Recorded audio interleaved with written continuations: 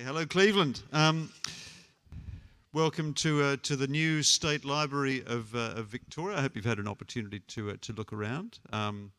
Tonight we're going to be talking about one of the exhibits in the new exhibition here to accompany the reopening. Velvet Iron Ashes is the exhibition's name. We're concentrating on the sacred soot, the symbol of Anglo-Australian cricket supremacy. The story of the Ashes has been retold numberless times, or should I say it's been retold because it basically amounts to the same tale endlessly repeated. But its return to Victoria after 13 decades is an opportunity to see it in the context of its times in the history of this state. Helping me with this task tonight are a panel exquisitely balanced in age, gender and cricket prowess, ranging from a great player to my right to me, a miserable abject failure. But starting at the other end, we have Jed Smith. Jed Smith has worked, I don't know how good a cricketer Jed is. Well, worse than you are, Gideon. Oh, really? Okay, right. Okay, I might fight you for that title. Jed has worked in sports museums for 25 years and now runs museum and heritage services at the Melbourne Cricket Club, including the National Sports Museum.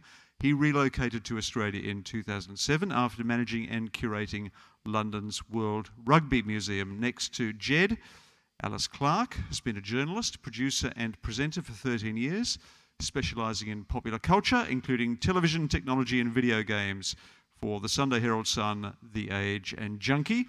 She also co-curates the Diversity Lounge at PAX Aus, Australia's largest video game convention, a far cry from the world of her great-great-grandmother, Lady Janet Clarke, to whom we owe the urn itself.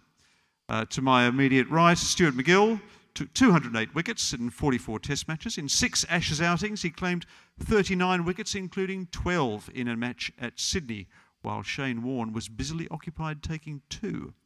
But who was counting? Actually, I was. I was there writing for The Guardian. Since retiring from international cricket, Stuart has been a commentator, television host and now restaurateur at Aristotle's in Neutral Bay. And in between Alice and Stuart, Tayla Vlaeminck is 21 and bowls fast for the Victorian Spirit and the Hobart Hurricanes, where she also has a running gag with Emily Smith about where they featured in the batting order. Or they did have a running gag until Cricket Australia righteously stepped in. Anyway, she this year made her Ashes debut in the women's test at Taunton, part of a series Australia won, regaining the distaff version of the urn, which we'll get to. First of all, though, the original. Jed, where does the Ashes rate in the pantheon of sporting trophies? Is it the most valuable, or are we being too sentimental? Well, it depends how we define sporting trophy, because it either sits very close to the top or nowhere at all, because the definition of sporting trophy would normally be a competition trophy that 2 sides play for, or more than 2 sides, a number of sides, and they exchange if they win and they relinquish if they lose. And that is, of course, not the case with the urn. It hasn't been since day one. It's never been that trophy. It's never been a trophy, really. It's a gift. It's something quite different. So in terms of sporting trophies and their value and their prestige, it's either very close to the top as a sort of mythical trophy, or it's nowhere at all because it doesn't actually live on that list. So it's a confusion that's going to come up again and again in this conversation, I guess. Yeah, there are 2 kinds of Ashes, aren't there? There's the physical urn and there's the symbolic custody, which belongs to the team that wins the relevant trophy. Alice, how does it loom in the Clarke family? How were you inducted in its origin story? Well, I think I remember being about 4 or 5 and driving through Sunbury to get somewhere. And my dad said, "That's where your great-great-grandma burnt the ashes and started the great cricket competition." And I said, "Cool, what's cricket?" So we're very proud of our connection to such a momentous item, but also just terrible when it comes to caring about sports. We're a family of nerds. So why did the Clarke family care so much about cricket in 1882 that they would invite the visiting English team out to Rupert's Wood to play a muck-up game and go to the trouble of creating an urn from a perfume bottle and fill it with the ashes, perhaps of a bale, perhaps of something else, as a token of the as a token of endearment, in fact. Not sure if it was an endearment so much as just an epic burn. Like Janet Lady Clarke wanted to basically mock them. You lost, we won. Mm-hmm. Here are the ashes of your dead hopes and dreams, which was very on brand for her. But look, it was the 1800s. It was something that Australia could beat England at, and did, and it was very exciting. So yeah, we were going to get involved with cricket. Jed, would you like to explain the link between the original joke and the creation of the urn? Yeah, absolutely. So in August of 1882, Australia defeated England at cricket at the Oval in South London, which was the first defeat England ever suffered on its own territory. And within about 2 days, there was an obituary, a comical obituary in the Sporting Times. In fact, there'd been one in another paper about a day before then, which everyone's forgotten. But the famous one says, in dearly departed English cricket, you've died. We're going to burn your ashes, and Australians will take it away. That's wrong, but it's something along those lines. So you have this idea that England cricket has been destroyed, it's been lost, the hope has been lost, and the Australians are going to take the ashes away with them. Then you get, the key thing here is that kind of joke in the paper normally would have lasted 3 or 4 days and then been forgotten, long forgotten. But 3 weeks after that game, the English team then set sail to Australia for the return leg, if you like, the next series. And so the commentary was very much alive. The idea of the ashes, the idea of this tragic loss, it was very close to them. And it comes up in after-dinner speeches between rival captains. It's very much an alive subject.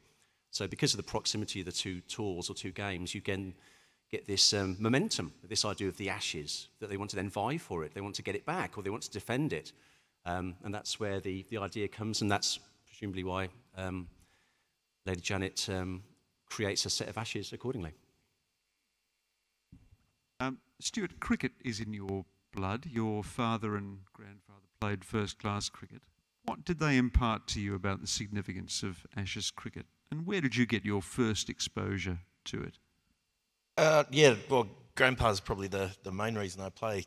Charlie MacGill played either side of the war, opened the batting and bowling. Probably the coolest thing about him, Gideon, is that there's a book called Chuckers, and he's in it. So it's the cricket equivalent of a convict in your family. Yep. So I like that very much. He was the tough guy. Mm-hmm. And my dad, from all reports, just grew up loving cricket, because it wasn't just my grandpa, Charlie, but my great uncle, his brother, Mornington MacGill. There's got to be something in there. It's all a tie back to the booze, the wine, I think, Mornington Peninsula. Thank you. But it was a cricketing family. And the reason they liked cricket is, growing up in the Depression, they said that it was a cruel game. And the cruelty of cricket. So if you're a batsman, you miss out. If you make a mistake, you're out. You don't get a hit until the next time you're lucky enough to be given the bat. And bowlers can be humiliated. And it's all about how you sort of wake up the next day or get up the next ball and do it. And that's what was sort of drummed into me from a very early age. And my dad respected the game accordingly. I think the reason that the Ashes and the aura around this particular competition is so great is because it goes back to that. It's about beating people that don't have any respect for you, and that's I guess the colonial outposts used to like to do that. And let me just say, well, they still, when you go, and it's a silly thing to do, because I don't have any convicts in my family yet. My kids are going to, but we'll get to that later. But they still call us convicts, so it's still a thing. And I love beating people that choose to sneer at you. In the Australian teams of your era, who held it throughout that time, what did it mean? I mean, you played under Steve Waugh, who was perhaps the most demonstrative of all Australian captains about tradition and sentiment. embodied in his kind of rediscovery of the baggy green cap. How did the Ashes fit into that particular firmament? Well, look, Steve's probably been misrepresented to a certain degree because people said that he sledged the most and he was, you know, but he really didn't, you know, and I can give you a number of examples, you know, particularly against other countries that prove that he was the one that sort of told us to pull back and be a little bit more respectful. He was worried once about a very prominent West Indian player because he thought he was going to have a breakdown and wouldn't let me at him, which was a shame because I just wanted to see if you could make somebody have a breakdown in sport. I'm a little bit unusual, so just, you know, bear with me. But Steve was the best for me because he realised that in this room of 100 people, there would be 100 different ways of getting from point A to point B. And what we should do as sportsmen and women was respect that route and trust that we all had the same goal. And Stephen was my favourite captain. I liked it a lot, and still to this day, because we don't have anything in common, totally different backgrounds, totally different, you know, viewpoint on life. But if I called him now and said I was in trouble, he'd come and help me. Interestingly, when it was announced that the urn was coming out to Australia, we invited Steve down for the announcement at the State Library of Victoria, and it was clear that he was still very emotionally connected to the idea of Anglo-Australian cricket. When he won so many other honours and led Australia, figuratively at least, in 1995 when they became basically the world's #1 Test nation. But it did seem to me as though he still measured Australian accomplishment by where it stood in relation to England. I think it's to do with the respect that England has and will always have, I suspect, of Test cricket.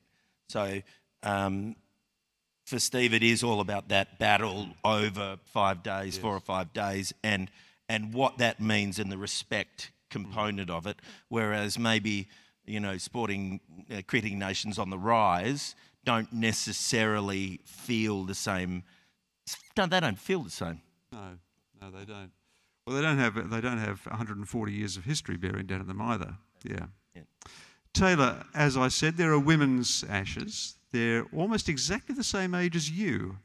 They were created in July 1998, and you were created 3 months later.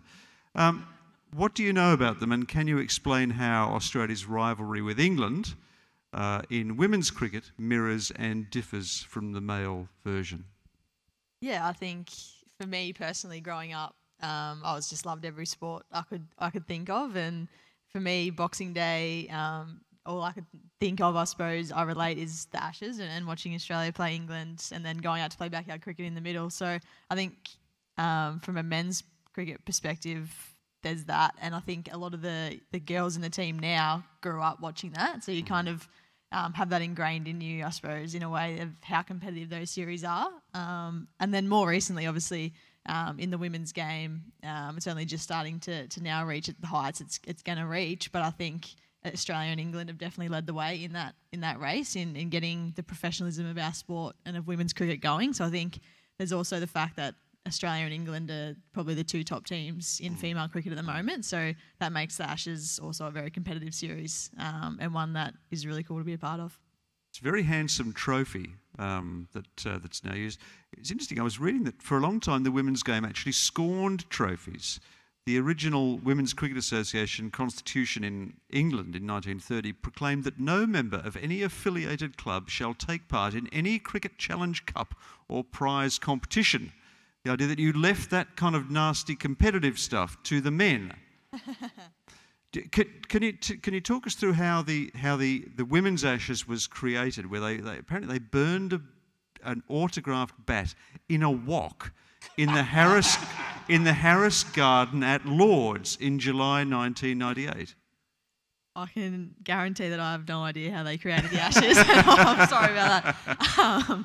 But no, what I do know now is that the system that we've got in place is really cool, and I think it's quite different to the men's in the fact that we play one test match every 2 years, which is quite different in the fact that I suppose when that test match comes around, it's interesting around training and around the group and that kind of thing. just how competitive everyone gets, because it's that one opportunity that you kind of grow up watching Test cricket, so it's your one chance in 2 years to get a game. And cricket and sport obviously is such a fickle thing, and who knows what's going to happen in 2 years. So when that Test match comes around, everything gets a little bit more fire in the nets, and everyone wants to show what they've got. So we obviously then play a bit of a different series, in that we also have 3 T20 matches and 3 ODIs to constitute the Ashes. How does the point system work, Taylor? So there's 3 ODI games to start off, which are all worth 3 points. 2 points. And then we have a Test match in the middle, which is worth 4 points. Then you play 3 T20s at the end, worth 2. So then it's kind of an accumulation of your points towards the end. But the Test match kind of takes the centre stage, and everyone really wants that baggy green. Jed, let's go to the trophy itself, to the artefact itself. What do we know about what it actually is and what it's composed of? Very little. My colleague to my left might have more information than I do. I mean, we don't get near it. I mean, it's not the kind of thing you can go and sort of examine easily or carefully. It's under lock at key at Lords, and has been since 1929, I think, in their museum, at the Pavilion at Lords. It's been over here 3 times, most recently 2006, but otherwise it's locked away. It doesn't get taken out, doesn't get looked after, apart from cleaning and careful restoration. So I've never been close to it. I was thinking before coming here this evening about the trophy, and I thought I really would like to just hold it. And it's not something that I have to worry about, because I get to hold a lot of amazing sporting objects as part of my job.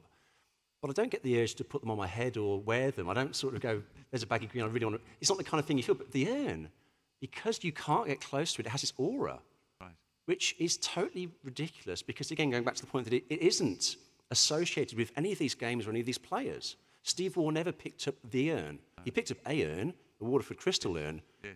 Various other urns over hundreds of years have been used. But that urn has got something about it. It's kind of magical. What's it made from? Well, apparently it's a perfume bottle, yes. Which suggests that it's a mass-produced object. Yes. So if you're looking, getting a bit deep, sorry for a moment, if you look at the ways that museums value objects or create value systems, the paradigm is these kind of 8 value structures that you assign to an object. It can be valuable based on scarcity, on its materials it's made from, its associations, its age, whether craftsmanship was employed or whether it's mass-produced. The Ashes urn fails on all of them. It's not that old. Yes. It's not beautifully crafted. It's not from precious materials. It's not associated with... It's not like the black and ball, the ball that was pocketed when the 1882 game was won. That was there. Yeah. The Ashes urn was nowhere near there. It wasn't even associated with cricket. So it doesn't hit anything, any of those standards or measures. So when it comes to valuing it, I mean, in terms of insurance value, I wouldn't know where to start. I don't know how... It's entirely possible that Lords have taken the approach that most art galleries take, which is that you can't replace something so amazing, so unique, a one-off, so you don't insure it. You save on the multi-million dollar premium each year, and you invest a portion of that on security, or not taking it anywhere, or restoration. And it's entirely possible that it's not insured, because I don't know how you'd arrive at a number that would actually be worth the premium. The other aspect of the Ashes urn, which perhaps is left out of account often, is that it was a more risque joke here in Australia than it was in the Sporting Times. That the inspiration that Reginald Shirley Brooks had in placing the obituary in the Sporting Times in the first place was that cremation would shortly become legal in England after a decade-long campaign. And I think Brooks's father had been a leading light in the cremation movement. It would actually be another 42 years before Australia got its first crematorium. So it's actually quite a spicy little joke from Lady Janet. Alice, I take it that Lady Janet approved of cremation only under certain limited circumstances. Was she cremated herself? I think she had the state funeral. Her body was paraded around. People cried in the streets, which I think is what we all hope for, really. She was this beloved figure in Melbourne. What can you tell us about her? She was one of the original feminists, despite never vocally supporting women's suffrage. So as a child, her dad died at 16 and didn't leave any money to the girls, so she had to become a governess. And she's actually the governess for William Clarke's first wife, who then died. And so William Clarke, 20 years older than her, said, "Hey, do you want to be my mistress now?" And she said, "You got to put a ring on it first." And so he did. And then a year later, an uncle died, an uncle of his died, and they became incredibly wealthy. And he said, "Let's travel the world." And she said, "Okay, but only if I can give money away." And he was like, "Sure, I don't care." So she gave a lot of money to help sustain the women's hospital, the children's hospital. She opened a lodging for women to go to Melbourne University, which women hadn't really been able to do before. She was amazing. And it was at one point, I think it was in the early 1900s, considered the second most influential person, not woman, person in Victoria. Yes. Which is pretty incredible for that time. But she also had a wicked sense of humour. And yeah, this seemed to fit with that. Stuart, you're the Renaissance man of cricket. What was your knowledge of the trophy's backstory? Well, look, as I alluded to before, I kind of like rubbing people's faces in it if they don't respect you. Having said that, if they do respect you, it's a polite handshake at the end of the game. But you know, and I thought that it was quite hilarious, and I thought it was. I didn't know a lot about the family. I apologise, Alice. That's okay. But I did think it was kind of cool that it was a well-to-do family. Because I would imagine in those times, and I'm only guessing, I'd imagine that the wealthy in the UK, no matter how generous or progressive or wealthy their relatives were in Australia, did still scorn them as being inferior in some way, shape, or form. And that to me is it makes this joke or this symbolic gesture even better. And I think it's very suitable that the representation of our sporting competition is wrapped up in this little perfume bottle. It's also a love token, of course, because Lady Janet's music teacher or companion, Florence Morphy, ended up marrying Ivo Bligh, the captain of the England cricket team, and becoming Lady Darnley in due course. She was another upwardly mobile woman from the colonies. Her family's the father died young, magistrate father, left the family in Beechworth stricken by poverty, and you can sort of imagine Lady Janet and Florence chortling away at their cleverness about coming up with this Ashes urn for this muck-up game. And then the family likes to conspiracy theory. We have no proof of this, but that when Janet got her and Florence to present the urn, that part of it was slightly to set her and Ivo up. There's no evidence, but the family likes to believe it. I reckon so.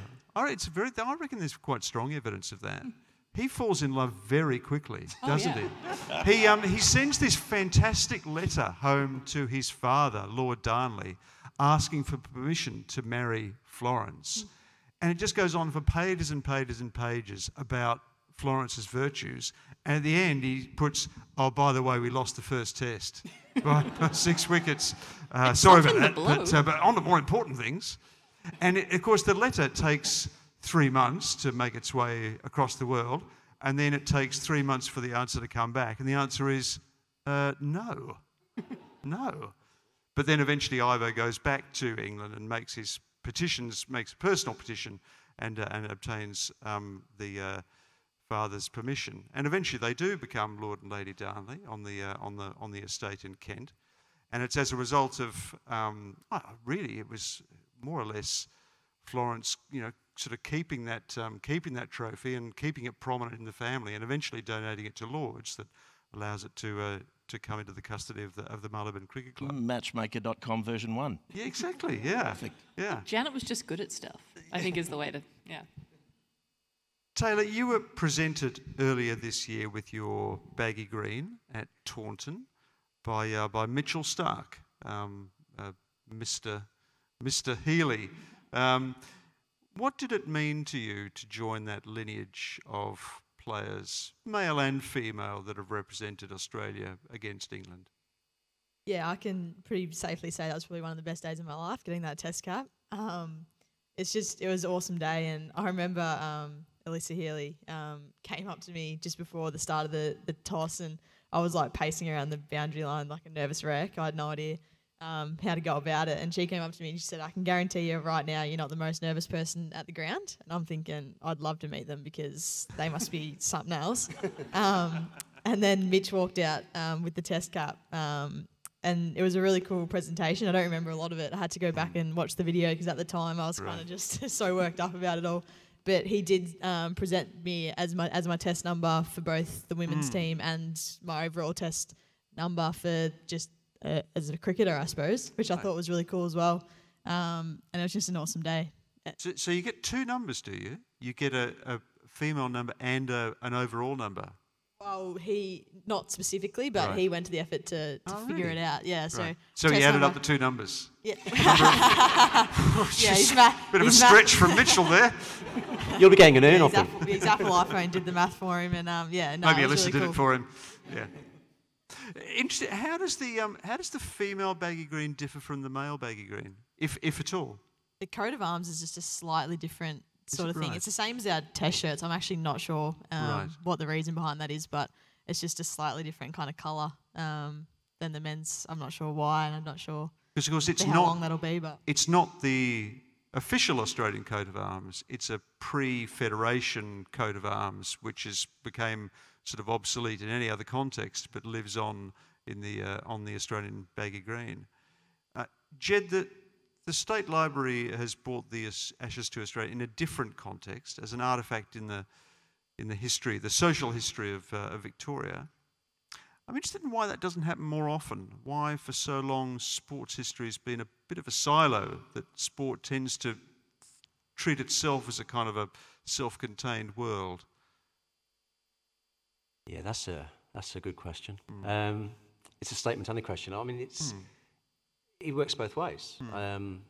Most art galleries, most museums don't welcome the subject. They don't see the value in it. They don't see the opportunity that it presents to see things differently through a prism that normally they don't use.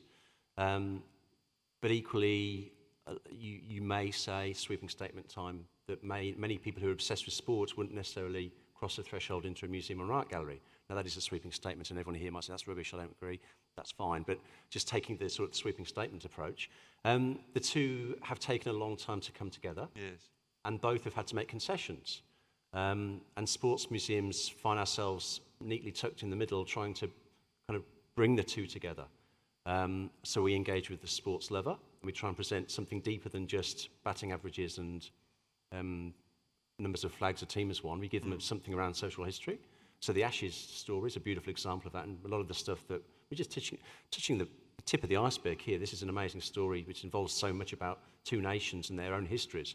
So sports museums are trying to pull that side across to the sporting public, but we're also trying to engage with the institutions who don't usually talk about sport. We try and lend objects, we try and engage in shared exhibitions, loans, but it's a difficult sell.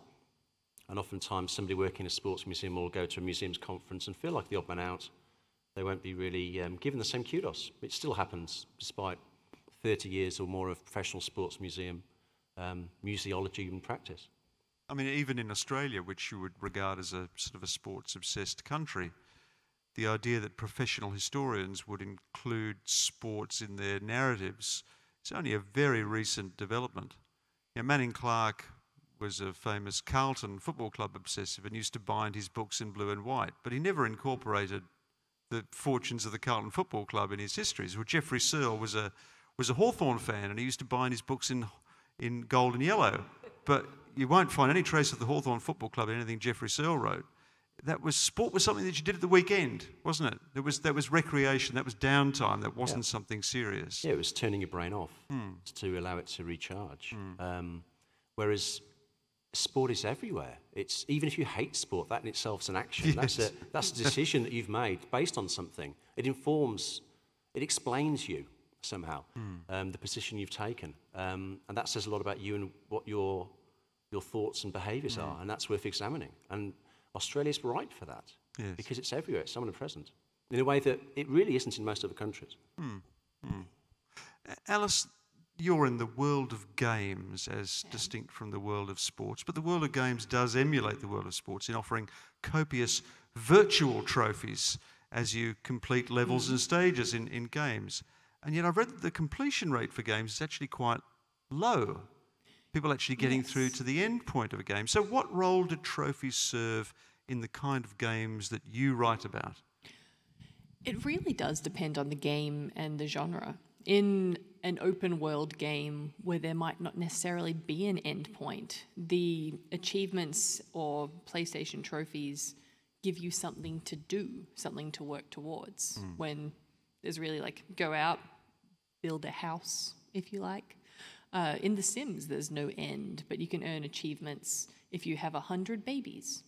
Now, most people aren't going to finish the game because that's a lot of babies.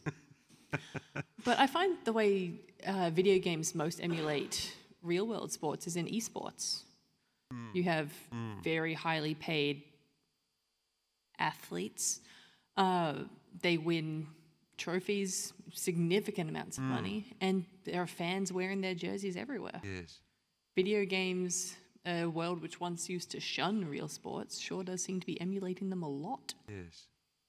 Yes, it's a universal sort of aspiration, is it, to hold a trophy over your head and flourish it wildly and spray champagne everywhere. Everyone wants to win and be very rich. They do, they do. What part do trophies and mementos play in the aftermath of one's sporting career, Stuart? What about your own trophies? I haven't sold all of them. I was watching your 12-fer at the SCG the other day, and I saw you yank a stump out from the end at the non-strikers end after taking the last wicket. Where is it now, and what does it mean to you? Look, okay, so one of the reasons that I play cricket is quite apart from my family, because my dad played. He was very, very good friends with Dennis Lilly, and every time I went to Dennis's house as a little boy, we're talking from 2, 3, 4, 5 years old, when we left, because in those days there was no babysitters, we couldn't afford babysitters, so you'd sleep on the floor at your friend's house. And he would give me a present when I left, and it would be a stump or a pair of gloves or a photo or a ball that meant something to him. And I was always told that you don't give presents away if they don't mean anything to you.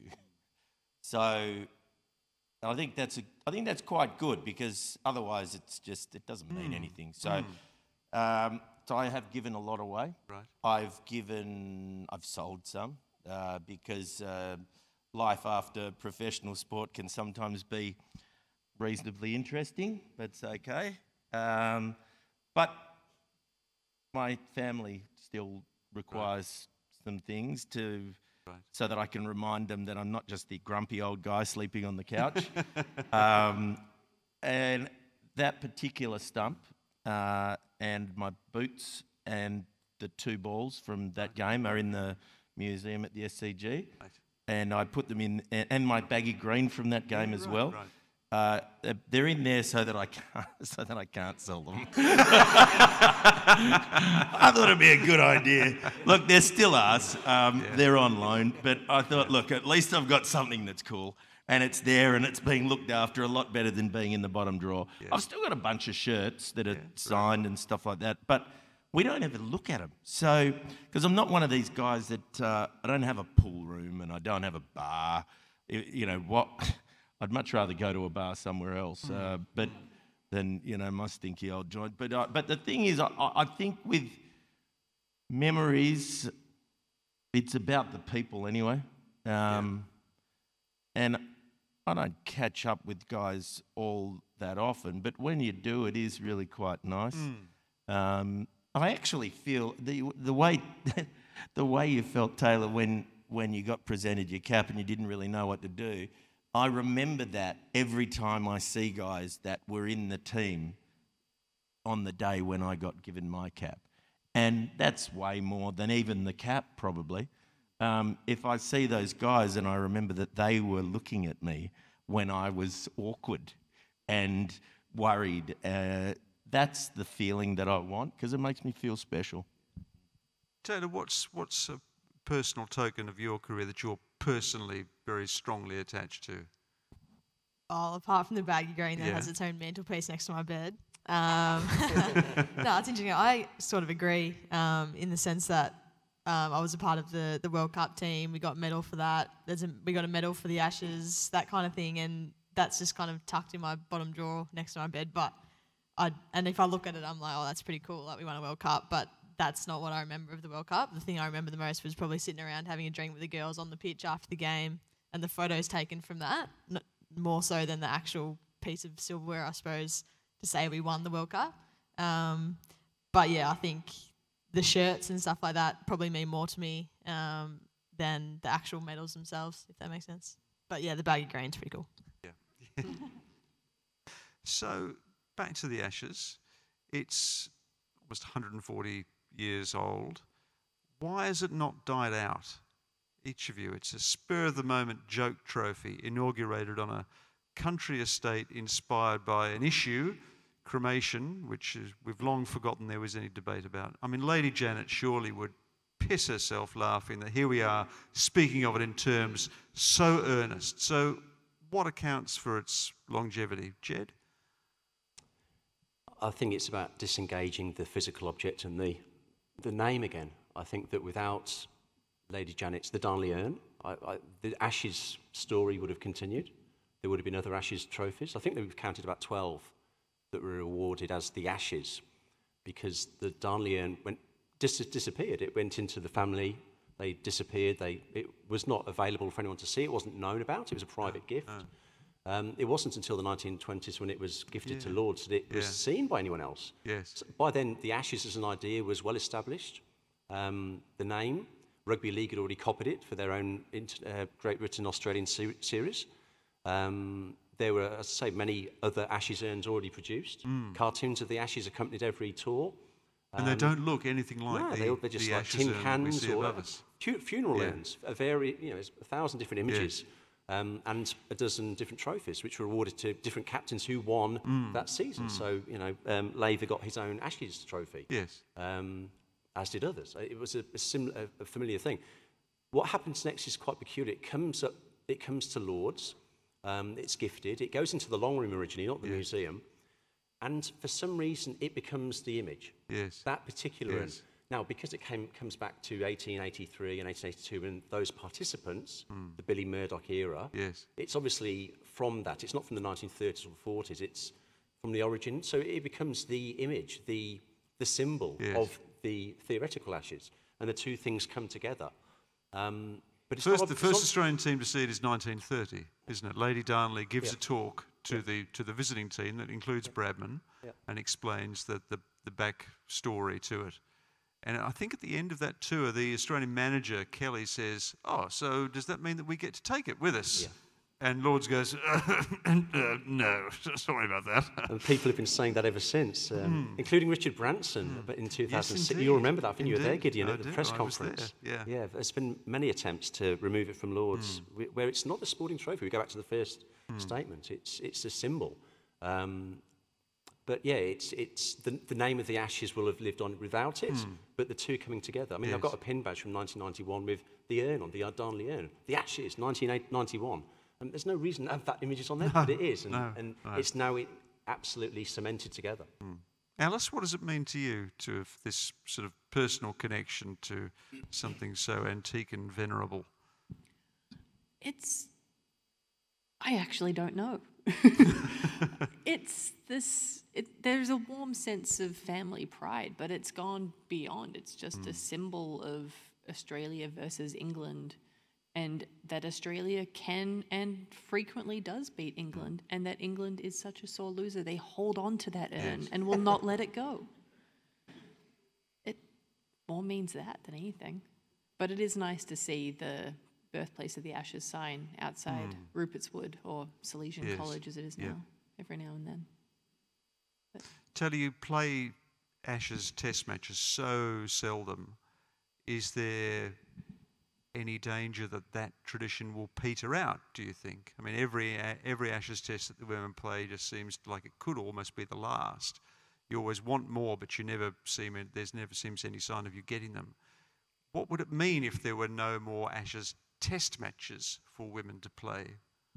Yeah, I think that it's a hard one because I think everyone is really eager and quick to judge the standard of our test match, which I think is quite harsh considering we get probably 3 training sessions in the lead up to it to actually train with a red ball. Before that, those 3 sessions I'd never bowled with a red ball in my life. So you're then expected to go out and perform for 4 days and make a spectacle of it so the public appreciates it and wants more, which I think is hard. But I think for us as a team, we'd love to play more tests. Like I think that those training sessions and those 4 days were such a cool 4 days of cricket, and I think it's just a fine line between obviously trying to promote the women's game. T20 and one-day cricket is better at doing that, and it showcases our skills probably a little bit more, and the public are more keen to watch that kind of stuff. So it's hard because I think if you ask any of the girls in the team what part of that Ashes tour in England they enjoyed the most, it definitely would have been sitting in the change rooms in our whites and baggy green. But then I suppose when you ask the public, it would be the opposite. So I think it's a hard one, and I think we all obviously really want to play more Test cricket. It's just whether we can continue it, because I think to have that tradition die in the women's game would be pretty sad. But I think the other part of it as well is that at the moment it's only Australia and England that play Test matches, which makes it hard when there's only 2 teams you can kind of schedule a game against. So I think that's the other part of it. If we can get more nations involved, that'll hopefully keep the Test match aspect alive, which will then continue into the Ashes. Stuart, how do you regard the Ashes cricket that you played now? When you were caught up in the effort of playing for Australia, it was almost too sudden and too dramatic and too emotional an experience for you to get any distance on. But how do you regard those Test matches in your career now as you look back on them? Part of the respect component of cricket, particularly, I guess, growing up in a family like mine that was a cricketing family, was about the history and traditions of the game. And whether we like it or not, that makes up a huge part of what cricket actually is. And so the big names through history have participated in Ashes competitions. And I think that the love-hate relationship that you have, as an Australian playing against England or watching England as a spectator, because I watched as a spectator for a lot longer than I played, I think that really does lend to the significance you place on this particular urn, which, as we've said, is a representation of that competition. But I think that the one thing that I've learned tonight is, that at the very origin point, it may well have been a symbol of love. And as we know, Gideon, love endures, my friend. Love and cremation. What a combination. Now, great opportunity to question our expert panel here this evening. Does anyone have anything that they'd like to ask any of our speakers, Jed, Alice, Tayla or Stuart?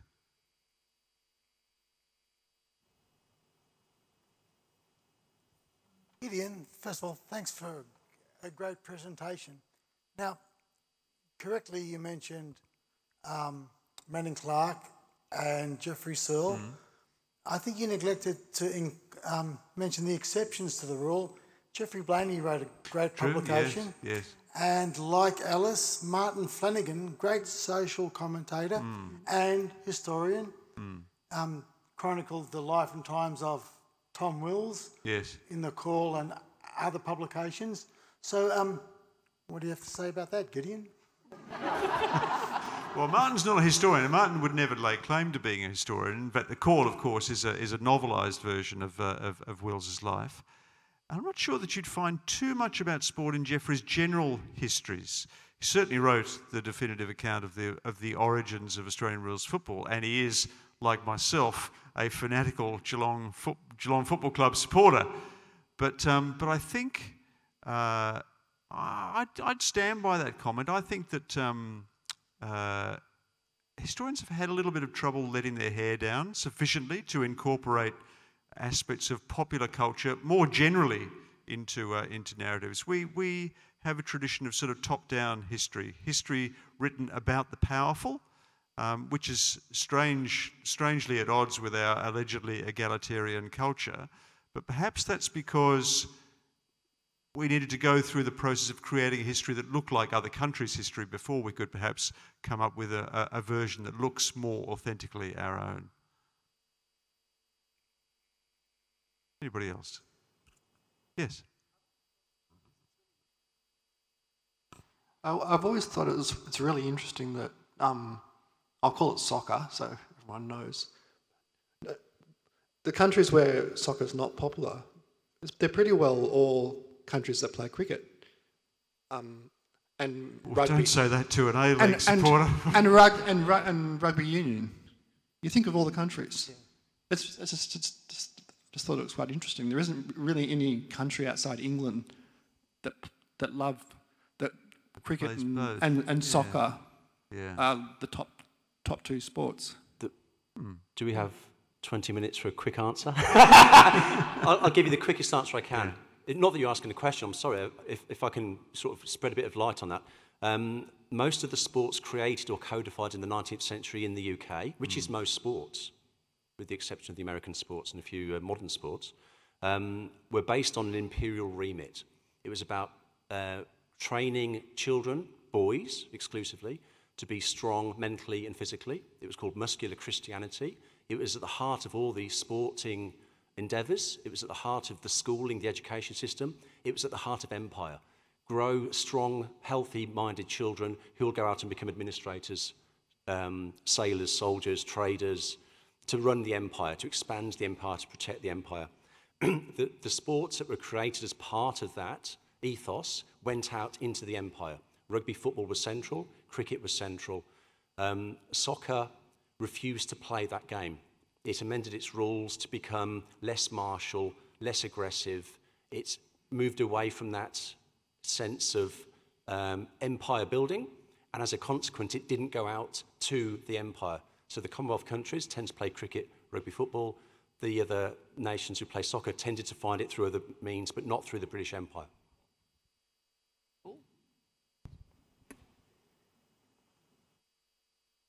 Hi, I wondered what, if anything's known of the origin of the bag. Oh, that's a very good because question. Because if the bottle is mass-produced, did the bag come with it? The year's embroidered on it, which seems to say no. But they're colour coordinated. Yeah. Jed, do you want to comment on that? All I know is that the bag came later. Yes. The gift of the urn was presented, and then the bag was made some time afterwards, perhaps a year later. Yeah, it was a woman from Sydney, wasn't it? And in fact, strangely enough, you've reminded me, her descendants have recently contacted me, and I'm going to see them in Sydney, because it's a story that I don't know very much about either. Obviously, she read that the urn had been created, and she thought, well, as a nice gesture, I'll create a bag for it to be incorporated in. But it is something that's often left out of account. Yeah. It's Anne Fletcher. She was the... Yes, Anne Fletcher, yeah. Yeah, Thank you. She was the wife of a cricket... I think he was captain of the New South Wales cricket team. Yes. Thanks. This is Carolyn Fraser, who's the curator of the Velvet Iron Ashes exhibition. Hello, Carolyn. And the only one who managed to get the ashes out of England. Thank you. And it was made just a couple of months after the original presentation, and the supposition is that there was a second presentation. So when it was first presented, it was presented with the idea that if the English team did win the upcoming series, they would get to take it home. But it was contingent on them winning those matches. And so in the interim period, Anne Fletcher made the bag. It's embroidered on both sides, and so, but by different people. And so the side that we have on display in the exhibition has the date, 1883. On the reverse side are Ivo Bly's initials that were done at a much later date. And the idea is that the team were invited back to Rupert's Wood at Easter in 1883. Yes. And in the interim period, it was when the verse from Punch was cut out, yes, right, and was adhered to the urn. And what is believed to have happened was that the second presentation was after their victory, and that was when the bag was also presented. Yes, yes. It's terrible verse, by the way. The worst kind of Victorian doggerel, doesn't even scan, barely rhymes. But can't complain about these things. They're set in stone. Yeah, I'm looking forward to meeting that descendant of Mrs. Fletcher's, because it's a part of the story that doesn't often get written. Of course, the other curiosity about the first Ashes series is, of course, that it was actually drawn 2-2 on the scoreline, but according to Ivo Bly, he basically said, well, we only ever agreed to play 3 test matches in the first place, so we won the Ashes 2-1, and the last match doesn't count. Perfidious Albion redrawing the... I'm going to actually contradict you there, Gideon. I never thought I'd do this, certainly not in public. Sure. Ivo Bly maintains that the fourth match should count, and he therefore refused... Oh, and he said that they should leave the Ashes behind, that it should be buried in Australia. It should be buried at the MCG. Yeah. It's a dinner at the MCG, a farewell dinner. He said I shouldn't be blaming the Ashes should be buried here somewhere, and give it to the groundsman to go and bury somewhere secretly. Yes.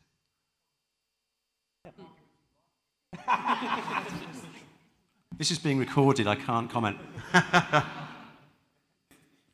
Stuart, did you ever get a hat-trick? Not in an Ashes series. Well, I did. Oh, but not in an Ashes series? No, not in an Ashes. Oh, there we go. Mine was against New Zealand, but let's not quibble. Stuart, you said that you respected Steve Waugh. If he told you to bowl underarm, would you? Yes or no? Very, very easy answer, actually. Steve Waugh would never ask me to bowl underarm. And he certainly wouldn't have asked you to use sandpaper, I dare say. No, he wouldn't have asked me. He wouldn't have had to ask me.